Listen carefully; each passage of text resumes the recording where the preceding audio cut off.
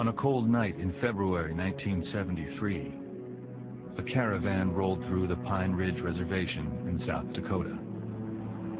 The cars were packed with 200 Indians, men and women, local Oglala Lakota, and members of the urban militant group, the American Indian Movement. They headed toward the hallowed ground of Wounded Knee, the site of the last massacre of the Indian Wars. Going into Wounded Knee that night, when it was dark and scary, and we were clinging to our weapons tightly. It was a full moon, and we knew that a battle was going to come. I was sitting there thinking of some of these young men that are around me, and like committing them to die. I was ready to do whatever it takes for change. I didn't care. I had children, and for them, I figured I could make a stand here. They were up to no good. I mean, why would they be traveling in a caravan with all these weapons and all these Molotov cocktails if they weren't going to engage in some kind of destructive activity? By the 1970s, Native people, once masters of the continent, had become invisible, consigned to the margins of American life. Their anger and frustration would explode in Wounded Knee. We were about to be obliterated culturally. Our spiritual way of life, our entire way of life was about to be stamped out. And this was a rebirth of our dignity and self-pride. For the next 71 days, Indian protesters at Wounded Knee would hold off the federal government at gunpoint.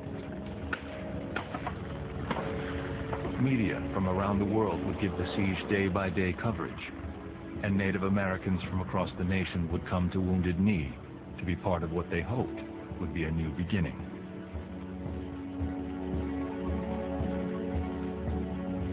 The message that went out is that a band of Indians could take on this government.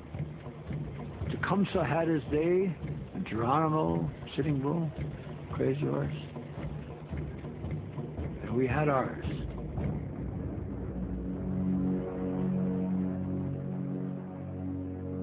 We have tonight one of the strangest stories to come along in a long time.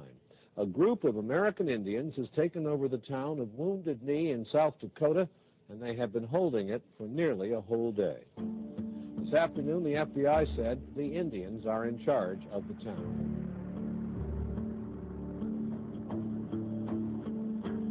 We had just finished eating our dinner, and so I looked out the window and I said, well, for heaven's sake, who opened the store? And they're carrying things out, bringing things out by the carload. And I was floored, just floored. After stripping bare the Wounded Knee trading post, the village's only store, the protesters took over a local church, holding the minister and other white residents hostage. They quickly blocked all roads leading into town.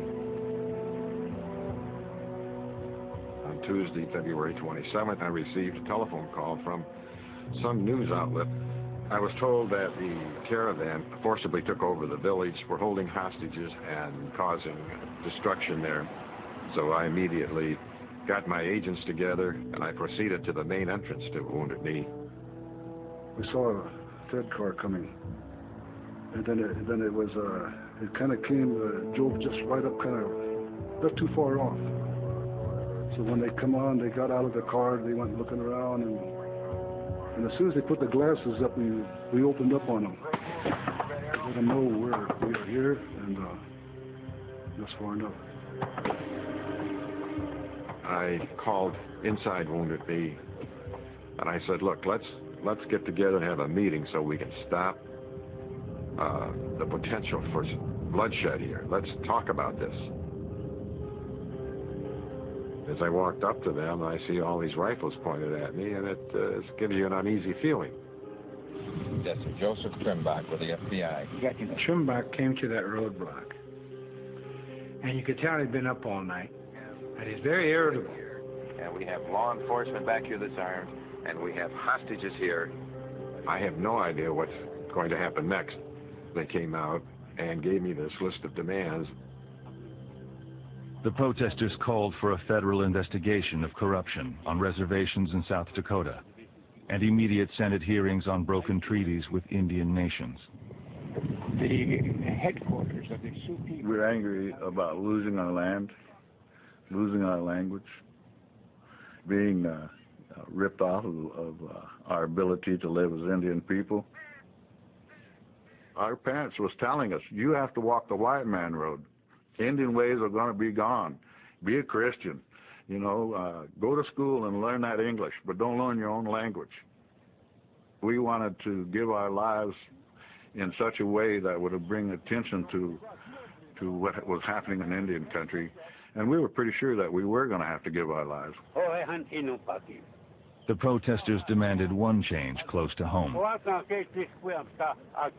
Through a translator, the Lakota chief Fool's Crow called for the immediate ouster of Dick Wilson, the elected head of the tribal government there on Pine Ridge. Wilson molested the Indians, sometimes threatening them and so forth. Before the sun set, we want him out of office, and there will be no trouble. My initial reaction was, this is something way beyond my pay grade, that someone at Washington is going to have to handle this. Not good.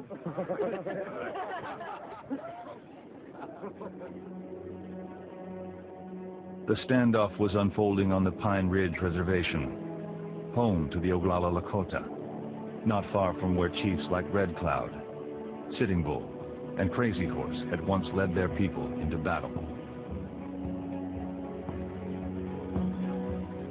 The Lakota, who Americans call the Sioux, are iconic in American history and the American imagination. These are buffalo hunters who lived in teepees, who were at the battle with General Custer. Nearly everything about the Lakota life is firmly implanted in the way that Americans think about Indians. By 1973, the Lakota way of life on the plains was largely in the past. The Oglala Sioux tribal government ran things on Pine Ridge, and where traditional chiefs had once sought consensus, elected Chairman Dick Wilson ruled with an iron hand. He was like a Chicago ward boss from the 1930s. Big flour sack of a guy, wore dark glasses inside and out, was fond of drinking, and brought all his friends and family and cronies into office with him, gave them jobs on the federal payroll. On the Pine Ridge Reservation, as with most reservations, the tribal chairman and the council have a great deal of power to spread money around, to spread food around, or to withhold it, or to favor one part of the reservation over another, which is what was happening.